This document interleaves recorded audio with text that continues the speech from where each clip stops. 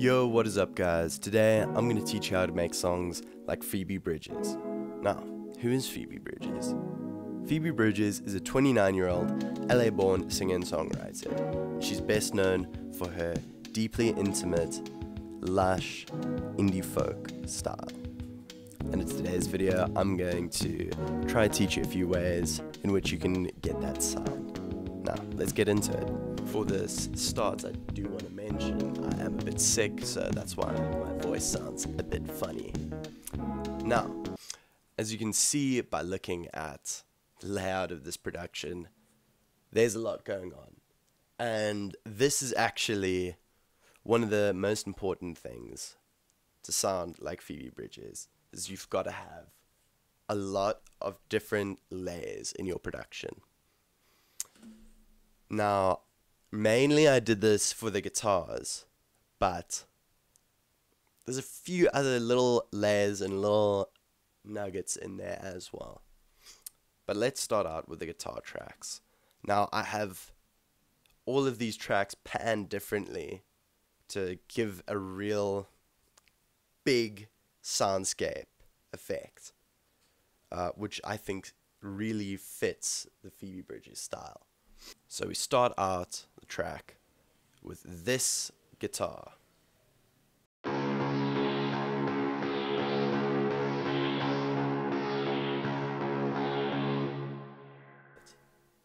And for all the guitars, I tuned down to C# standard because Phoebe Bridges likes to use baritone guitars.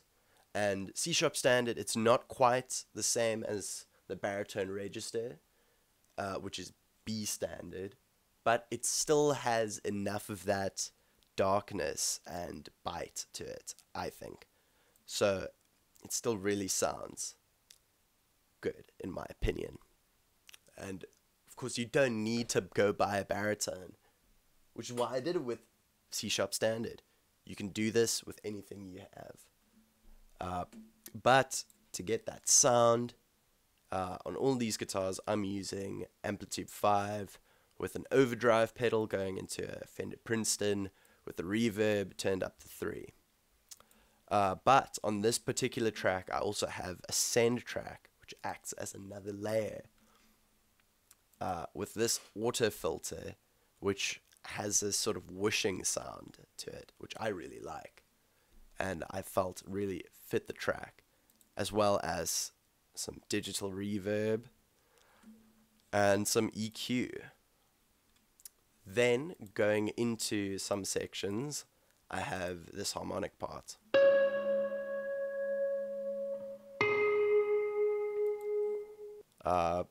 Then I also have this part.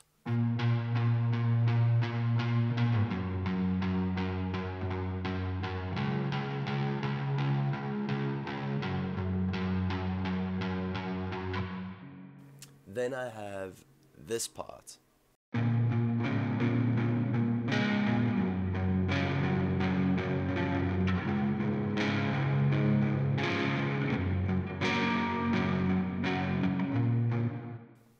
Then I have this little harmonic melody.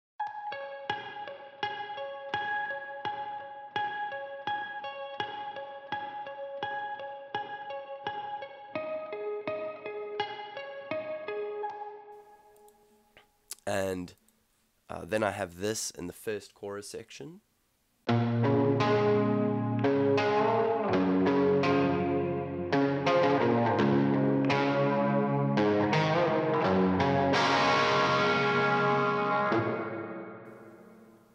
And in the final section, I have this little lead line.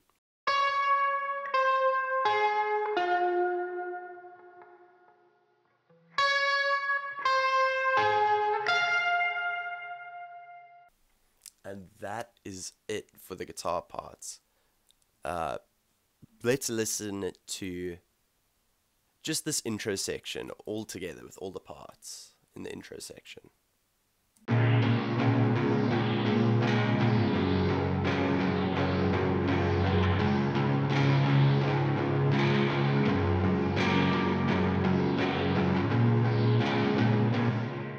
as you can hear, it just sounds so full and so big, which is really nice for that Phoebe Bridges sound. Then, during the chorus section, I also have this little melody. It's kind of strange. I recorded it with my acoustic guitar, and then put a bunch of effects on it. Here's how it sounds.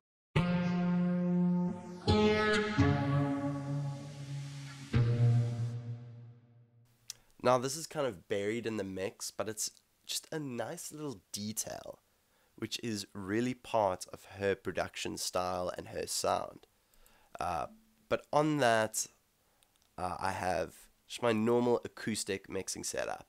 I have this Analog Obsession Brit Pre.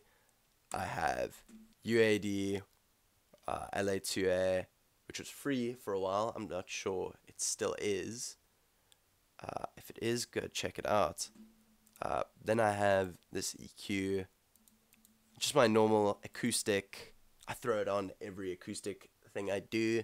I do have a mixing preset pack, which you can go check out for stuff like that. But to get that sound, I used Audiority's Distortion 1 plugin, which models the Boss DS1. Just a compressor, some EQ to get rid of some frequencies I didn't like, a phaser, and some reverb, because you've got to put reverb on everything to make it sound good. Next, in the bridge section of the song, I have these two mellotron layers. It's both the same line, but these two sounds really complement each other, so I'm going to play them apart really quick.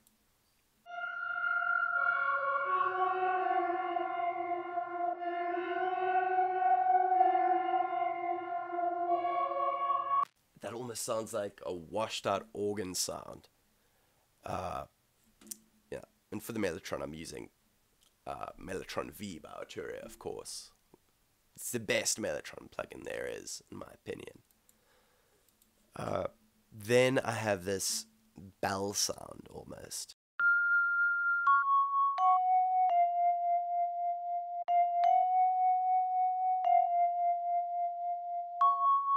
And that preset is just called Vibes. So together they sound like this.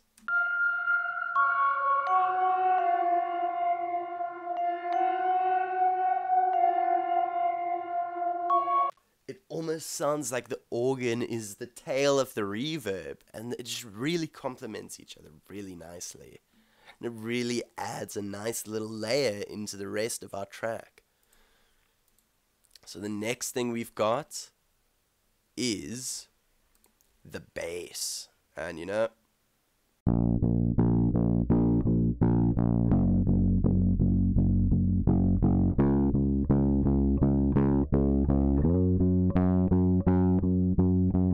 just keeps the rhythm going. It does its job.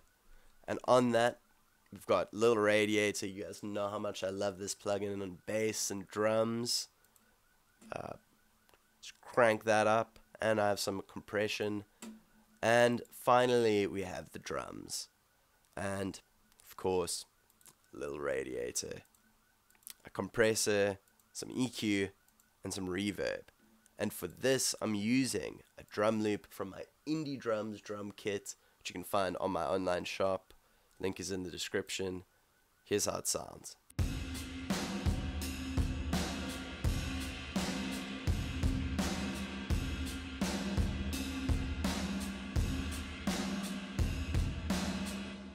Right guys, now with all those parts together, let's give it a listen.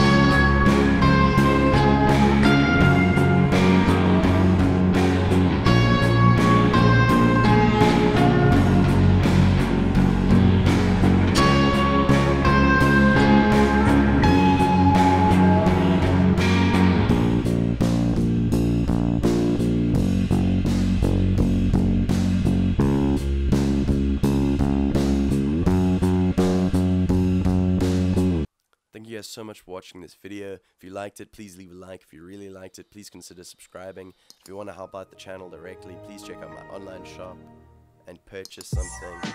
And without further ado, guys,